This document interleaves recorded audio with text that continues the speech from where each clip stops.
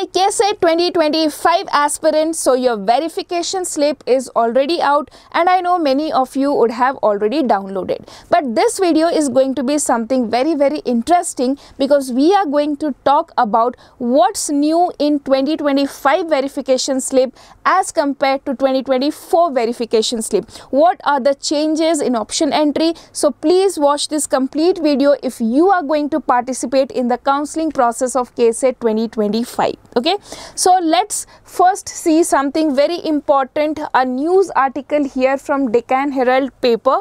No secret key, KEA to allot seats via OTP or Face ID. Okay, so this is very important.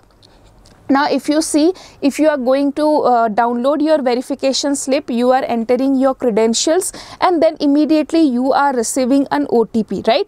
And then when you enter your OTP, you are able to log into your portal and download your verification slip. So here you can see that what we have.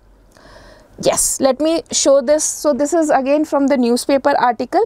So with the existing practice, so with what was happening last year was each seat aspirant used to get a secret key, right? I'll show you the last year verification slip also. During the registration process, which they were supposed to use during the entire seat allotment process. Okay, a secret key was issued to the candidates. But the following alleged involvement in the KEA staff in the previous year's engineering seat blocking. So there was some scam regarding seat blocking. That is not important for us. But because of that, the KEA has decided to conduct the seat allotment using one-time passwords and Face ID of the students. Okay, using OTP and Face ID. So there is no secret key in 2025. Now here there is something important. So this news article again becomes important because this thing is told by the H. Prasanna sir, who is the executive director of KEA. Okay, and he said that under the secret key system, it was possible for the miscreants to get candidates' credentials. So it was very easy to get the candidates' credential, do login and can change their option entry or do any wrong things with the candidate's option entry. So to prevent that, we have got this OTP and Face ID. That is what is told by the KEA executive director. Okay. So now I'll show you 2024 verification slip. Okay, so this is from their last year verification slip. You can see here, this was a 3-page verification slip, and on the 3rd page we used to get this one column where the option entry CT number, option entry application number and this secret key was given to the students, right? But this year it is not like that. There is no option entry or no CT number or no secret key this time.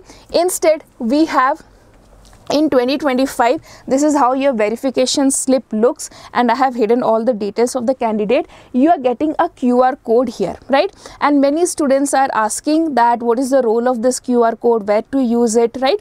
So you don't have to worry. This, you can see you have an option entry CT number and scan here login option entry portal. So you don't have to worry now when the option entry starts. Okay, this QR code, through this QR code you can log in and start your option entry process. Okay, so this is now, this QR code is inactive, so you don't have to worry that is it working, not working. Many students are confused, so please wait. When the option entry will start, then you will be able to use this QR code. Okay, first thing. Next we have here, below this you will find this table where all your details are given. Which category, if you have claimed reservation for any particular category, you will get yes there. For example, this student has asked for SNQ quota, so there is a yes, they must have provided all the documents. So whichever category you have provided, if your documents are given, then that will come as yes and others will come as no.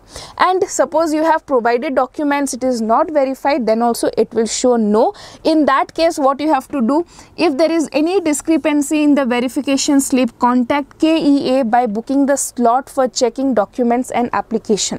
So please book the slot in KEA and contact them or write a mail and make sure that everything given in the verification slip is correct. Now whatever reservations are yes in the verification slip, only those reservations will be considered for allotting seat to you. Okay, so suppose you have applied for example rural quota, you have applied but your document verified is not correct or somehow it is not approved and here there is a no, then you cannot claim for rural quota. Okay, so please remember this one. Check your verification slip again and again. If there is any problem, do contact to the KEA. This is very, very important, right? So that's all in this video, students. So there was lot of queries regarding the QR code. I hope it is clear now.